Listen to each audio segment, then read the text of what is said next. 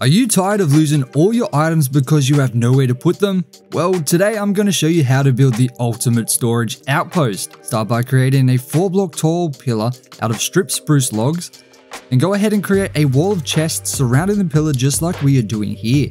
You need to place 3 rows of double chests rotating around the pillar to create the perfect square of chests. Next, create a wall of stripped spruce logs around the chests just like we are doing here, with the corner blocks facing up. Create a 4-block pillar on all 4 corners of the square we just created.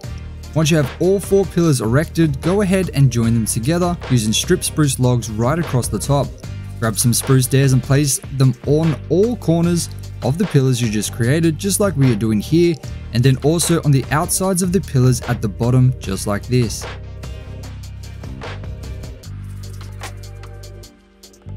Now for the roof, grab some dark oak stairs and place them right across one side of the top spruce log beam you just made earlier, hanging over the side by 1 block. Do the exact same on the opposite side and create a stair-like pattern with dark oak stairs just like this, placing one upside down, then one right side up, and so forth, meeting right at the top in the middle to create a triangular shaped roof. Next, connect the very tops with dark oak slabs and then fill in all of the space in between using spruce stairs.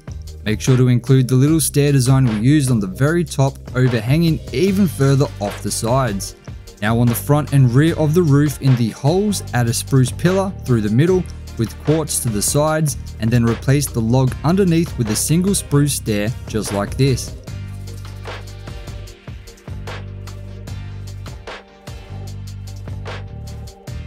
Finally, go ahead and add in some spruce trapdoors around the exterior of the build just like this, for that little bit of extra added detail.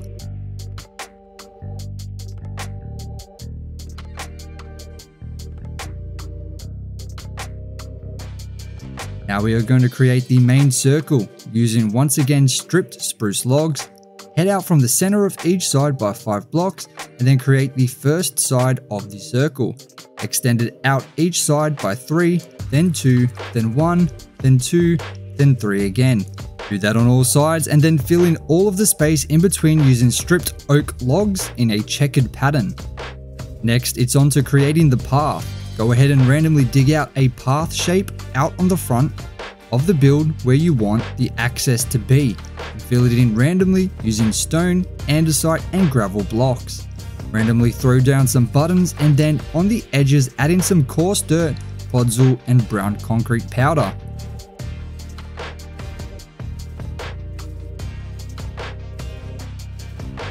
Now it's onto the farm. Go ahead and place down some spruce stairs every 4 to 6 blocks to hydrate all of the land that we are about to plow. I placed them down semi-randomly, making sure they were close enough to hydrate and were going to cover the space that I wanted. If you want the farm section to be wider, just make sure to place down some extra water so your farm can be larger and cover more space. Once it's ready, go ahead and plow in a circle right around the base, trying to keep it pretty even on all sides, and then plow all of the land between the border you made and the spruce logs we put down earlier. Choose the crop you would like to use and fill in all of the land with that crop. Wheat looks the best for aesthetic purposes. Next, place down a circle of logs about 2 to 3 blocks away from the farm, then a circle of oak leaves, spruce leaves, and mangrove leaves.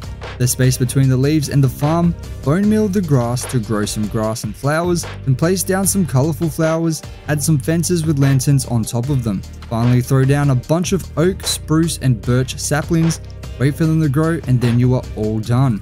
Super easy, super simple, and super beautiful. If you watched to this point, you are a legend and I would appreciate it so much if you subscribed. We're trying to hit 20,000 subscribers by the end of the month. If you want to try out a different outpost design I made, be sure to check out this video where I created an outpost with a different unique design. I'll see you there.